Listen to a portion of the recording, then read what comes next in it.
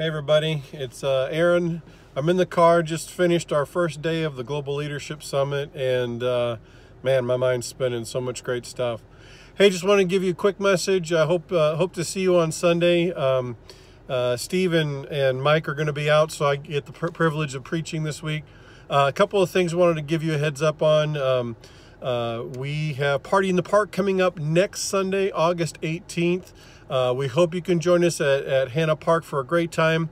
You can learn more about that here in this email newsletter and in the bulletin this coming Sunday.